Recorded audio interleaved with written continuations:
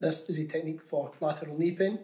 Our first piece will be anchored here on the lateral condyle of the femur and applied toward the main bulk of the quadriceps. Our second piece will be anchored here on the head of the fibula and applied along the iliotibial band. A final piece can be added over the main site of pain. So with your first piece, anchor off here on the lateral condyle of the femur, remove the backing tape and apply with no tension toward the main bulk of the adductors.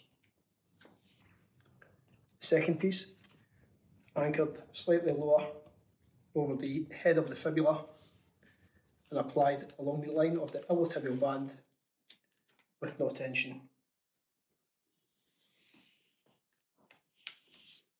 The final piece, a decompression patch, can be applied with moderate stretch over the main site of pain.